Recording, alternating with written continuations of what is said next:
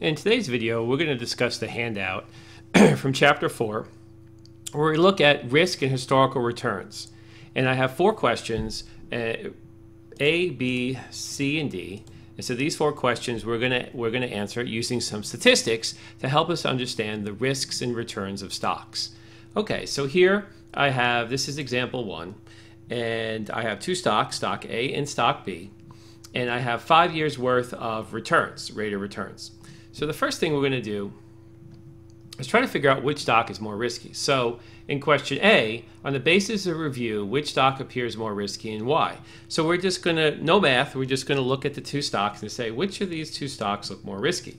Now most people will say stock A because we have returns of 1%, 4%, and then up to 19%. So we have a really mixed bags of high and low returns. That seems a lot more riskier than stock B that has returns that have a more consistent double-digit returns, the lowest return being 8%, the lowest single-digit return is 8%, and the highest 16%.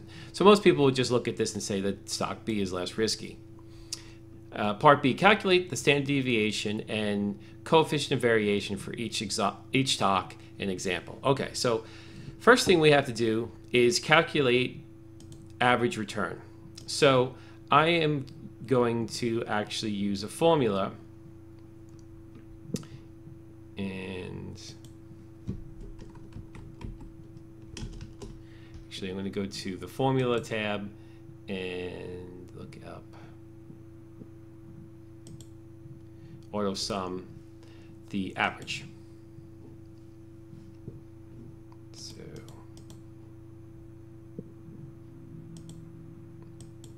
okay, there we go. And again, I'm just going to go to auto sum and click average.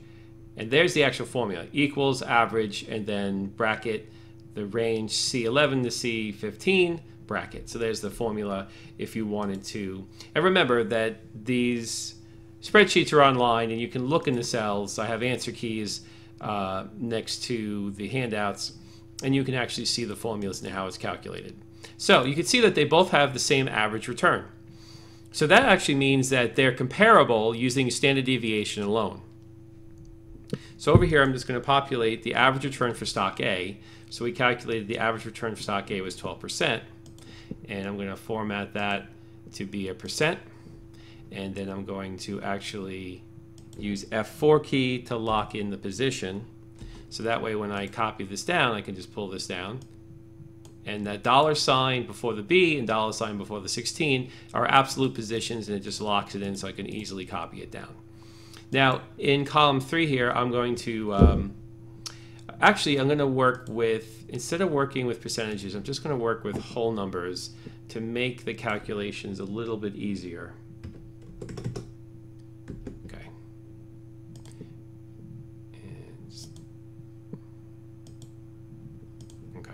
So it's going to convert these to whole numbers. You could do everything percentages or everything whole numbers. Both way works with the standard deviation, but I'm going to keep it whole numbers to make it simpler. So I have these numbers up here for the column. So 3 is simply subtracting column 1 from column 2, just like it says right here, 1 minus 2. And I refer to these 2 columns. Okay, and again, I'm just going to pull this down, and let's just open it up. Okay. And then I'm going to square. So I'm going to take, this is 3 squared, so that means column 3 here. I'm going to take column 3, I'm going to square it. And so I'm going to say, I'm going to use the caret, which is above the 6 number, and the 2 to square it.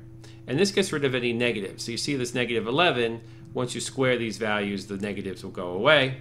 And I'm going to find the sum of all the squares. So again, I'm going to go to the use auto sum, and I get the sum. So that's the sum of all of the squares. Okay, so the square root, I'm going to take the sum divided by n minus 1. So that's our formula. So I'm going to say plus the sum, and I'm going to divide by n. So n here is going to be 5. N is the permutations, and we have 5 stocks, 5 permutations, and we're going to minus 1, which in statistical terms is because of it's a sample, so we're going to -1 from the permutations, and that would give us so 5 minus 1 is 4. I'm just going to put the 4 in here, and that will give me a square.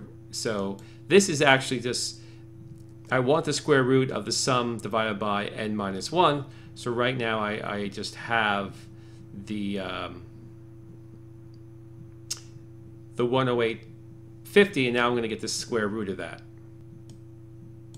Okay, so there's important to see the brackets here. So this is the square root of the sum divided by n minus 1. So here I have the sum divided by n minus 1, and I'm going to use the square root formula,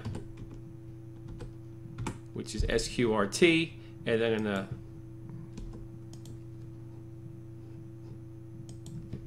I have to use brackets here. Take this cell, this bracket. Okay, so this gives me the square root, and that would be the standard deviation. So I have calculated the standard deviation here of 10.42 for stock A. So let's look at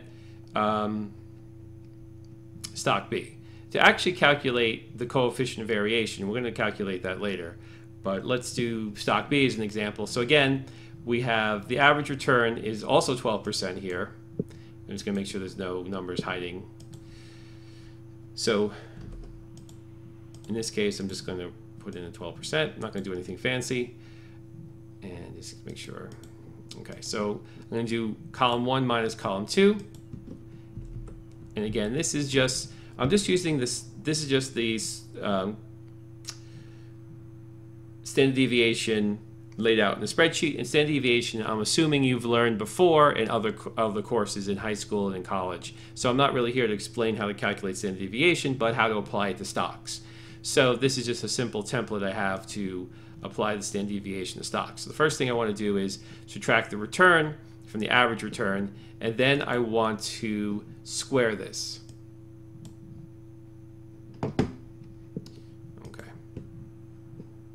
So I'm just going to copy the formula from over here, move that over here, and it's again the cell. And what's the nice thing about Excel, if I copy something and move it, it counts the spaces and keeps the same format. So I'm just going to square these. I'm going to find the sum, and again, if I just do the auto sum, and I have a sum of 40, and then I'm going to find the sum divided by n minus 1, which we know that 40 divided by 5 minus 1 is 10, and I'm going to find the square root of that. Okay.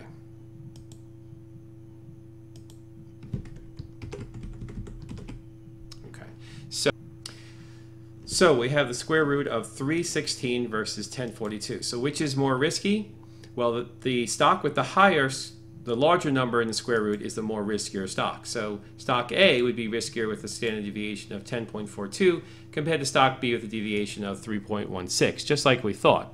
So when you calculate standard deviation, looking at two stocks, if they have the same average returns, you could say that the stock with the higher standard deviation is going to have the higher risk. And one standard deviation plus or minus the average return is going to be the range. Maybe it's I think it's like a 65 or 68% chance that one deviation, this will be your return. So if we were to do that, we'd say the upper limit, we would have possibility of getting a 22% return. And on the lower limit, we would have the possibility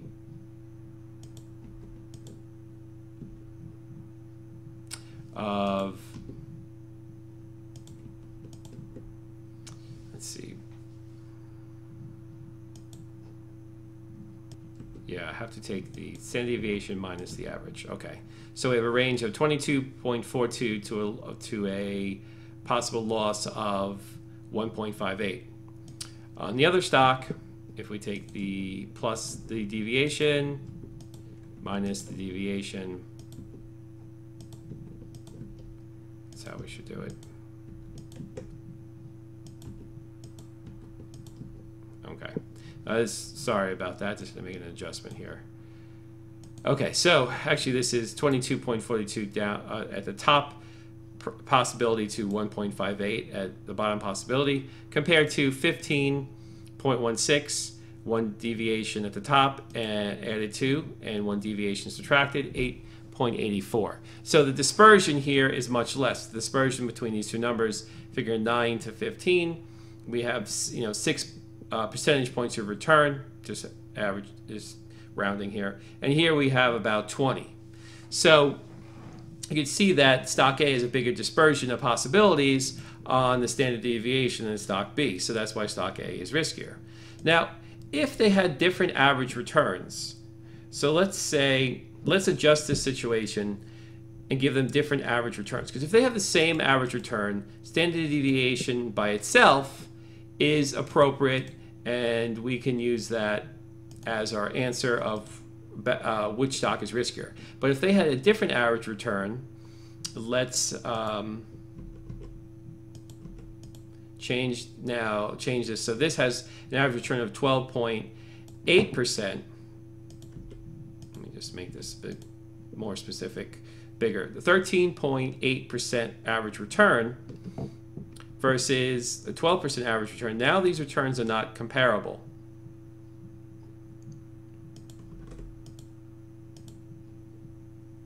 I'm just playing around with it to see. Okay, so this will bring our square root down to 9.6. So, but these are not comparable because they have different average returns. So we're going to have to use the coefficient of variation to calculate the actual risk factor. So coefficient of variation is actually fairly simple. You're going to take the square root and divide it by the average return.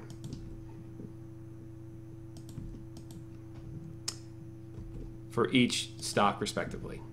Okay, so here we get a coefficient of variation of 26, and here we get a coefficient variation of 69. So whichever stock has the higher coefficient of variation is the riskier. And stock A is still risky, even though it has a higher average return, it's still riskier because the dispersion is greater. But we're using the average return to compare apples to apples. Say for example that I increase the returns here.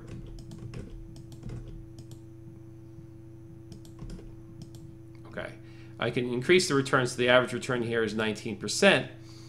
And since, if you have an average return that high, even though your standard deviation here, this is a good example, because the standard deviation here is higher than the standard deviation in stock B, so you say that stock A is riskier. But you can't really say that because you can't compare two stocks with two different average returns. So we use the coefficient of variation to put them in like terms. So in like terms, because the average is so high for stock A, the coefficient of variation is 24. We're here dealing with the lower return, the coefficient of variation is only 26, which we say now stock B is riskier than stock A, even though the standard deviation is higher.